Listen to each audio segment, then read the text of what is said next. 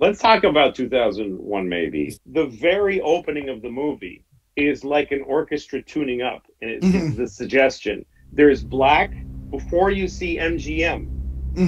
There's black, and you just hear this pulsing. You just hear the strings, and then you get the MGM logo. There's something pre-MGM logo. Yeah. And then the boom, boom, boom, and it has a theatrical opening. Stanley Kubrick, 2001, and all this thing, and then you get this really strange sequence with the animals. First of all, the pigs and the monkeys together. I don't know how he did that.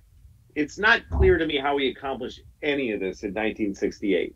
I don't understand how he had these monkey people, obviously in suits, but really good ones. Space and apes is a thing that we've even sent apes into space. It's a thing that's very interesting. But so these apes, so there's apes, and there's pigs all around them, and they're yelling at the pigs, and the pigs aren't leaving, and I don't know how the fuck where they got these weird pigs. And then there's a wildcat that kills a fucking guy. I don't know how they did that, and it has yellow eyes. Yeah. I don't know how they got a wildcat to attack this guy. It's not CGI. It's not a puppet. It's not clay. It's fucking real looking. Yes. And then this movie has feeling because these beasts are scared in the cave. They're staying awake because there's roaring, and they look depressed, and they're traumatized and scared. And then when that thing comes with the weird people going yee yee yee yee yee, this is why Kubrick was just weird. He was a weird dude, and he suggested a aura of energy with a chorus of people singing yee yee yee yee. And you see the apes trying to touch the thing, and at first it's sort of too hot to touch, but then they're able to really smoothen it. And then he has this incredible restraint, because just as that scene is warming up, it cuts. It's just suddenly over. You don't really resolve it. And it goes back to these quiet, peaceful shots of this fucking probably Joshua tree. And you're left going, what the fuck happened? He's willing to do that. And most filmmakers today won't do it because audiences have demands, and they say, I want it to be clear, and I want to know what's happening. But he goes, we're just starting to show you this, and now we're taking it away from you. And you're going, what the fuck happened? And it keeps you a little nauseous and unsure. Very specific moment in this movie where the monkey throws the bone in the air. It's almost corny, but it's good. The bone tumbles through the air, and it becomes a spaceship. And then this beautiful music starts, and it kind of suggests that there is beauty in our aggression, that our aggression leads to things that are celestial and beautiful. The second half, everything that happens on that ship with Hal and everything, and then the ending is so big, and it shrinks in your memory, the first half. Yeah. But the first half is a very important. Yeah, and I mean, the first part of the movie is about this guy, Dr. Joyce, who his story just ends. It doesn't get any conclusion, and Kubrick isn't that interested in him as a person. He gives him one personal scene where he's calling his daughter, which is made so to make it clear to you, don't worry about this guy.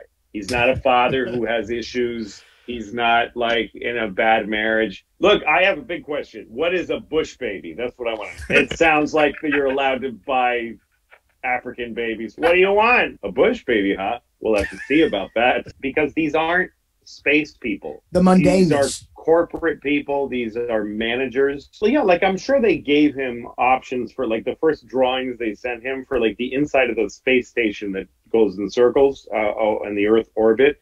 That the inside was all bumpy and lots of lights flashing. And he was like, no, it's a hallway of a government building. Yeah. It's a immigration way station. But the floor should just be gently curved, because you're always walking in a circle. And it's crazy. You go because you really believe that's what they would build. Then he has this sequence to get you to the moon that takes a long time. And it's plotting and it's slow, but there's a point behind it. We hadn't even been there yet. Which is crazy that this movie came out. There were space movies. There were spaceship movies, but it was just about the kind of boyish, like silver, wee, wee, and like, turn the laser beam on the thing, and monsters. They weren't serious movies. None of them were. And what he does here is very meticulous, which is the first thing that takes you out there. There's two different ships that he travels on. One of them is like a little airplane because it has to make its way through the atmosphere because it's meant to fly with wings. But the thing that goes from the space station to the moon is just a ball.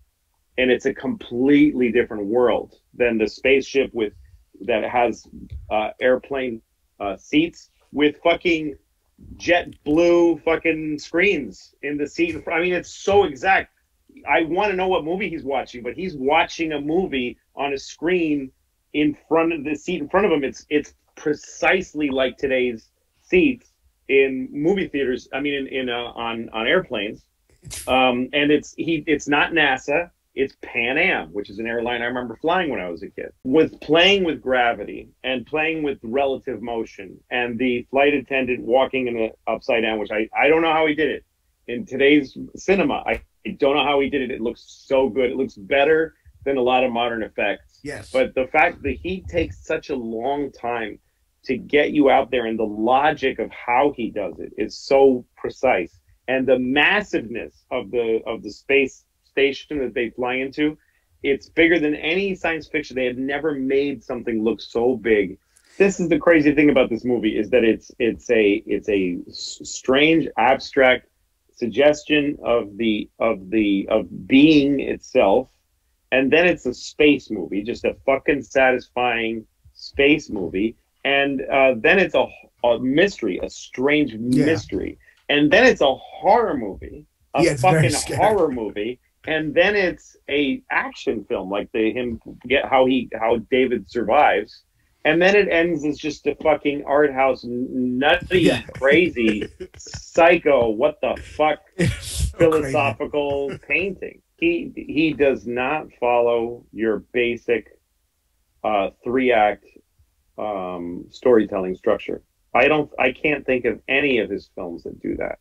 That really go like set up the characters, take them through their conflicts, resolve it, and land the movie. He doesn't do it. He just doesn't. This movie has two parts, and and Kubrick says he wanted to suggest these things. He wanted to give people a feeling of this stuff cinematically instead of explaining it. And it wasn't meant to be like, oh, well, that's not what people saw, so we did it wrong. He kind of just gave you these brushstrokes to give you that feeling. And this monolith is left totally unexplained and mysterious, something you couldn't do in cinema today unless you got at some point explained absolutely everything. And what Kubrick did with cinema was to say, let's take out all that clarity and replace it with mysterious ambiguity that makes everyone's brain decide a different thing about what they're seeing.